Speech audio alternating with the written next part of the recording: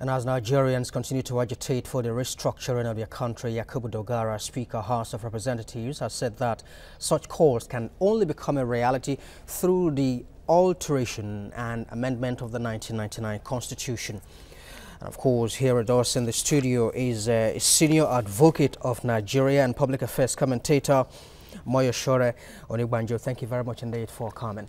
Thank you for having me. Well, that Dogara said that the process has to begin with the amendment of the Constitution is stating the obvious, isn't it? Yes, exactly.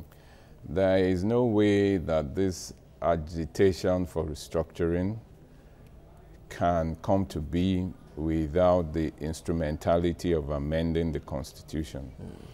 The Constitution has framed the current structure that we are using, and if we are to move from where we are now into the restructuring that is being canvassed, the only way, the only means is by amending the Constitution.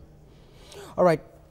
Now, heavyweights in the country like IBB and Atiku have put their weights behind restructuring the country. And as a matter of fact, IBB talked about devolution of power, giving more responsibilities to the states.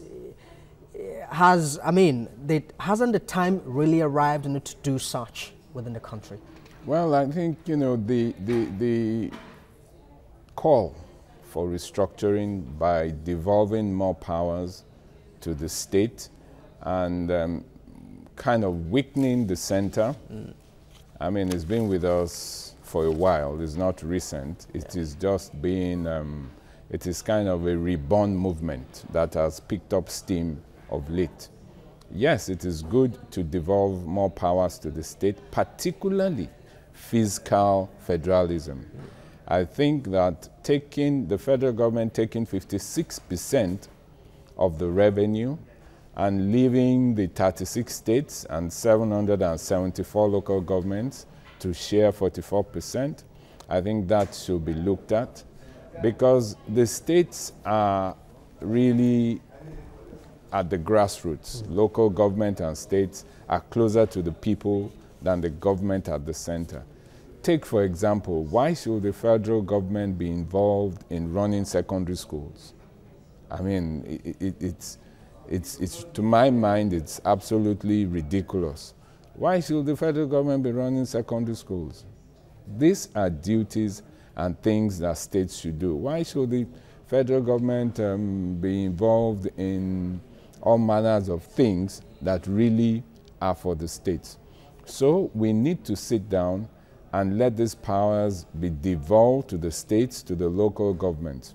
But I must sound a note of warning that restructuring will not sweep away all our problems. So if we might restructure all we want, but if the operators, don't change their mindset, then we'll be back where we started.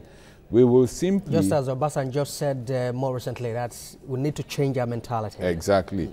If we don't change that, we will simply transfer the problems at the center to the states. That's all it will mean. All right. Now, acting President Oshibajo said not too long ago that all of these calls would eventually be looked at very, very shortly. But do you think that they will have the willpower to carry the process through? That exactly is where the problem lies. Amending the Constitution is not an easy task.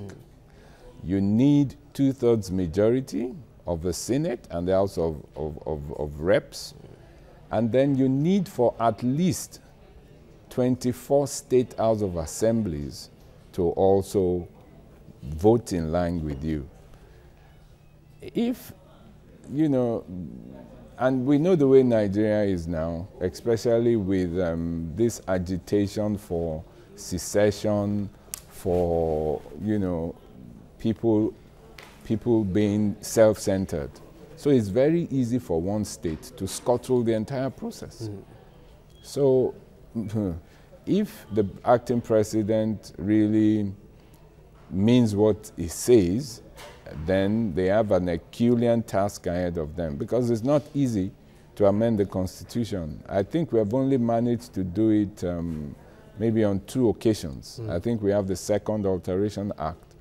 And those issues that were amended were not controversial issues. So it was easier to let them go through. But when you now get to the knotty issues of, for example, derivation, for example, revenue, census, and all the issues that we have not so far been able to find consensus, then that's where the problem is.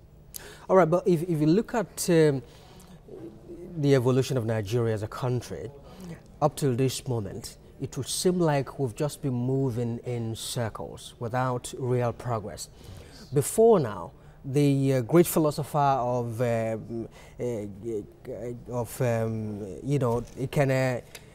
dissent, that's Awolowo, Chief Obafemi Awolowo, did say that true federalism is the only way that Nigeria can make economic and political issue. We are back there, aren't we?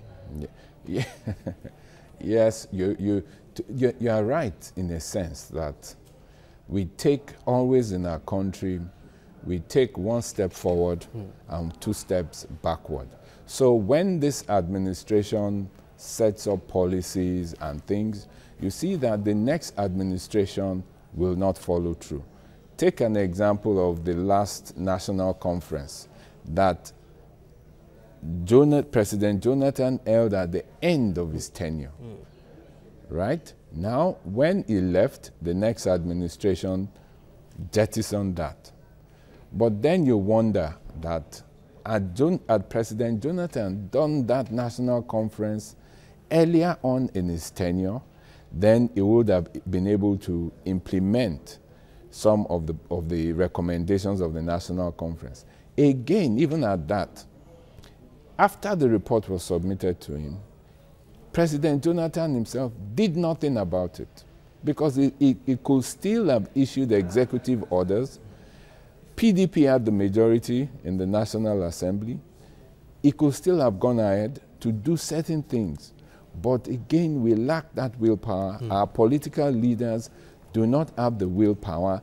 They don't want to take difficult decisions that will move the country forward. Right. So what they give us is what you journalists call sound bites. So they come and tell us, okay, we're going to do restructuring. Restructuring is good, but it ends there. Right. Well, it's all right. Public affairs commentator and senior advocate of Nigeria, Moyosore Onigbanjo. Thank you very much indeed for coming to share your thoughts with us. Thank you for having me. All right.